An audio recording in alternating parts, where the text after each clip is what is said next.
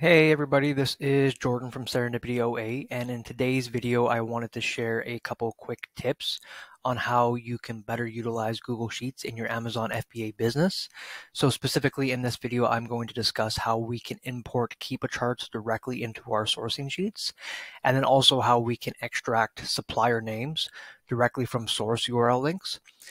These are both things that we do utilize quite a bit in our own business, and they are things that can keep us more better organized and just make things a little bit more efficient for us.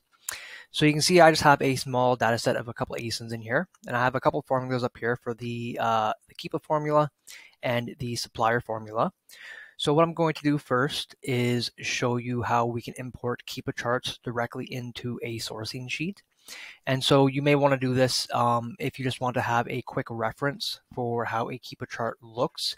Say if you have like some VAs that have some sourcing sheets, this can give you a visual for how the Keepa chart looks before you even go into the product. So it can just make your filtering through your buy sheets a lot quicker. So we can see that we have a tab over here labeled Keepa already, and the formula that we're using is up here. So this will be in the link of the description of this video. But what we're doing is we are importing an image, and then we're using a graph directly from Keepa. So this is the link here, the graph, and then what we're doing is we're using the settings from Keepa to indicate what information we want on that graph. So with Amazon equals 1, that indicates that it will show if Amazon is on that listing. New equals 1, that will indicate that is going to show the new prices on that listing. The domain equals CA. So you can adjust that for any marketplace that you want to look at. So in this case, we are doing CA for Canada, but if you want to say do the US, you can do .com, etc. The width is going to be the width of the graph that we are producing. The range here, we have ours set for 90, and this would be for the amount of days you want the graph to produce.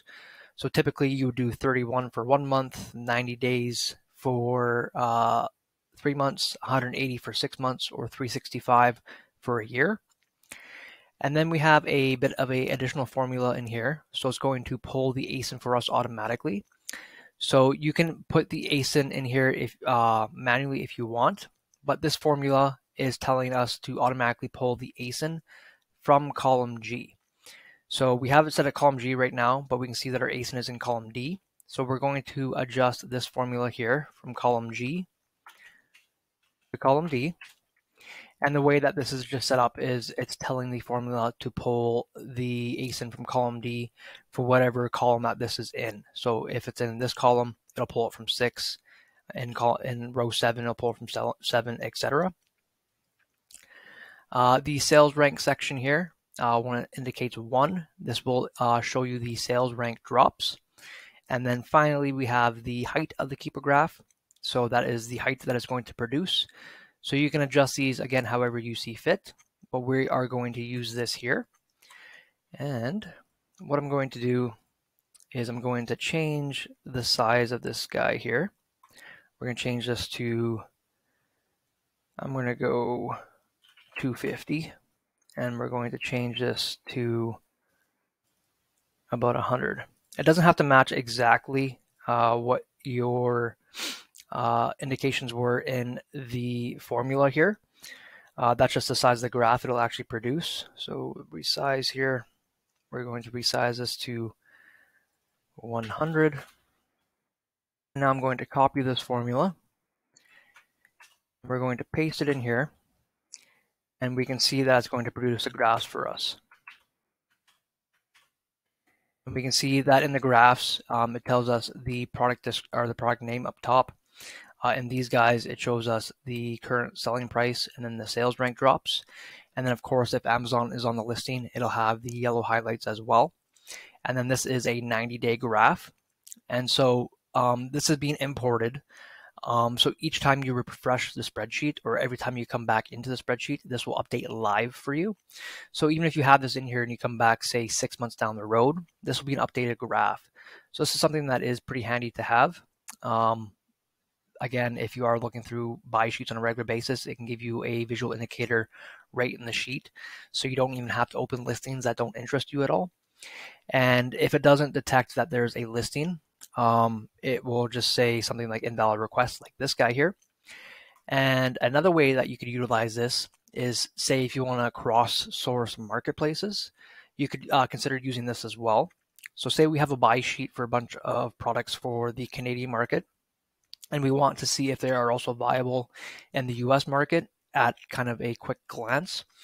It's not perfect, but what we can do is we can change the Keepa graph in the domain here from .ca to .com, and that will produce us the Keepa graph for .com. And we can adjust that, take that formula, paste it in here and here and here. And now this is, you'll see that these updated. Now this is telling us that these are what the Keepa graphs looks like in the US marketplace. So that could be a nice additional way that you can utilize that guy as well. So yeah, I just think that this is a super handy feature, something that I just recently was introduced to, and something that I do think a lot of people could benefit from.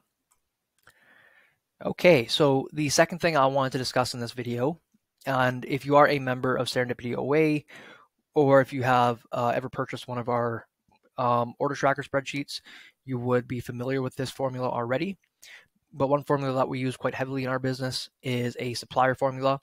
And this formula, what it does is it actually pulls the supplier name into column A when we have a URL entered into column F. And so this is the formula that we have up here.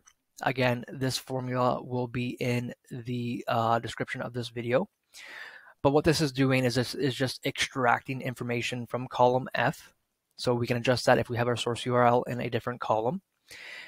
And again, it's indexed, so it's indexed per individual row. So you don't need to adjust that for each individual row here. I'm making a change. Let me adjust that. And then what it's doing is it's removing additional information in here as well. So it's removing things like www, if it has store, shop, CA, Canada, chapters, wholesale, things like that. So it'll actually remove that information out of your link and then just give you the supplier name. And so I'll show you an example here. So we will grab this formula. We will put it in our supplier column. And then we will type in a source URL. Say we want to source from walmart.ca / bunch of random gibberish. It'll then tell us Walmart right here. And again, if we have the Walmart link with www, it gives us the same results. And even if we have it HTTPS, like a full link like that, it'll just produce us Walmart. And it works with literally any source link that you throw at it. If there is some additional information that you need to pull out of the link from the front of the link, like say, I don't know, there was links that you're looking at for some reason that say US in front of it a lot. You can go US. You can just put like another little bar right here. Bar right there, and then put US, and then it will pull the US portion out from the front of the URL as well. I'll show you one more example here. So we will copy this down here and say we are buying something from amazon.ca and again, we can see that it pulls up the supplier for us right here. So the way that we utilize this is we actually have a custom formula added into SellerAmp for column A. So it exports the formula for us automatically. We always input the source URL and the products that we are exporting to our various sheets that we're using. So it'll export all the information for us that we need, including the source URL, and then the formula will kick in and it'll automatically put the supplier over here for us as well. So yeah, these are just a couple quick tips that I hope that you do find useful. And again, if you have any questions, comments, concerns, you can always leave them in the comment section of the description of this video, or you can always contact me via our website, serendipityoa.ca, or you can also join our really fast-growing Canadian seller Discord, and the link for that will be in the description down below as well.